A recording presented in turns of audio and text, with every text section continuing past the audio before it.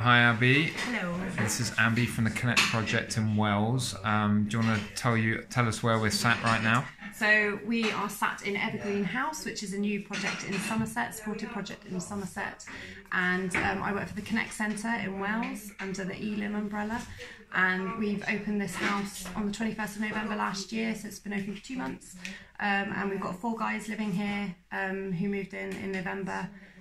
So it's new, it's brand new, but we're here. Brilliant. And Abby, tell us a bit about the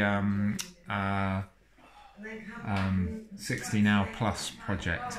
So the meaningful hours. Meaningful hours. Yes, I've been banging on about this quite a lot to my team, just to say how important I think it's very important, because it gives the guys a focus week to week.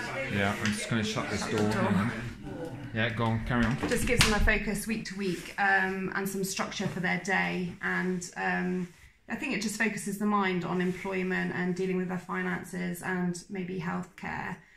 So it's quite a holistic approach. So what is it exactly? What are these meaningful hours? Well, I think it varies from person to person, but for me it means anything that addresses either a healthcare need or a mental health need or finances or housing or employment or volunteer work, if we can keep it within that.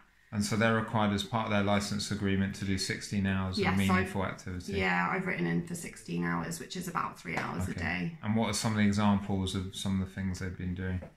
So we are partnered with another project, a housing project run by the Connect called the Dairy House, which is a farm in Stratton-on-the-Foss, and they can go to the farm twice a week. I've got a lift where they can go out there and do work on the farm where we produce, where we grow food and sell it. Great. And also we have at the Connect Centre, we've got a catering business and a kitchen. Great. And they can volunteer in the kitchen. Brilliant.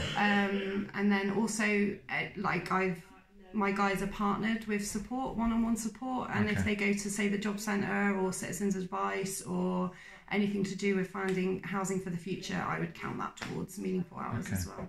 Brilliant. So what would you say has been the biggest positive effect of that?